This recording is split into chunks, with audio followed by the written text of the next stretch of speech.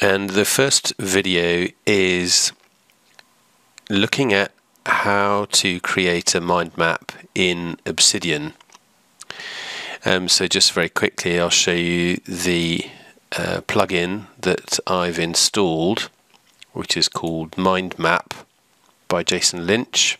And what that allows you to do is, based on a note, as you add headings and subheadings and list items, it actually creates a mind map in this tab here. So if I do a first title, you can see down here that it creates that mind map node, and as we go through it, you can see how it creates additional mind map nodes as we create headings. So what I'm going to do is just simply recreate this plan that I previously created in a paper mind map and in Simple Mind, and just literally go through structuring it, and you can see quite quickly how it works. So if my theme here is Obsidian, this is a second level title, I can do a list item, so mind mapping, in a note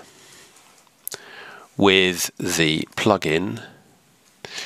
I'm also hoping to look at data view and look at notes selected based on a tag and on a folder, which are action notes and projects with goals. So you can see very quickly that we get a really nice mind map here. I'm just going to complete it so that you can see the whole thing. We have something on tick. We're going to look at the Eisenhower matrix. Going to look at the 7-day view.